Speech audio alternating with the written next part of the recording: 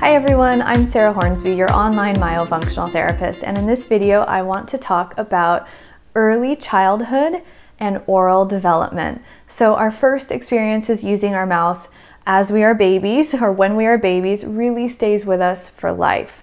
So if you're a baby who is bottle fed, you use less muscles than if you're a baby who is breastfed. And I know this can be kind of a controversial topic. From my perspective as a myofunctional therapist, I'm really just looking at the muscles. So I'm not going into that whole argument about nutrition of formula versus breast milk. For me, I know that babies who breastfeed are working harder, they're using more muscles, they're coordinating their suction, and they're learning how to swallow by breastfeeding. And babies who are bottle fed are often not working as hard and they're not using so many muscles. So when I see people during an exam, one of the things that I ask about is whether or not an adult or child knows if they were bottle fed or breastfed. I know that babies who were bottle fed are more likely to have myofunctional issues. Now, another thing that I ask about is what happened with the birth? What happened with your birth? A lot of adults may not know the answers to this question, but if I'm working with moms of kids, they often know the answers. So the things that I'm wondering about are, were you born premature? Did you have a difficult birth, like a really long labor? Did you have an emergency C-section?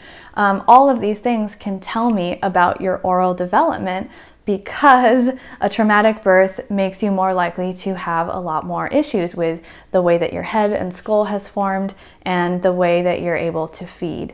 So the other part of this, there's two more parts. If babies are tongue-tied and they can't breastfeed, often they're really colicky, they might have digestive issues, they might have reflux, they might have a lot of feeding issues, and if the mom doesn't know that the baby is tongue-tied, then this might get discovered either while they are feeding or it might get missed completely. So when I ask about people's history, I really want to know what's the story behind what I see today, and that can give me a lot of clues to what's going on with that person as an older child or an adult.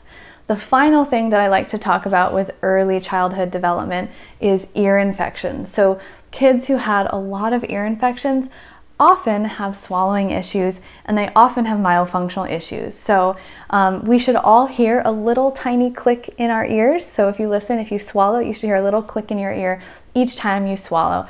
And that is your eustachian tube draining fluid. So in little babies and younger kids, a lot of times they can't get this mechanism to kick in where you swallow and the eustachian tube releases a bit of fluid.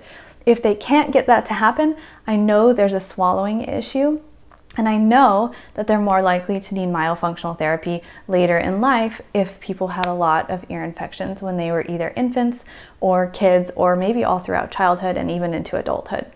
So anyways, I hope that this information about early childhood and oral development makes sense. I hope I was able to answer some of your questions, and I will talk to you guys more about myofunctional therapy in future videos.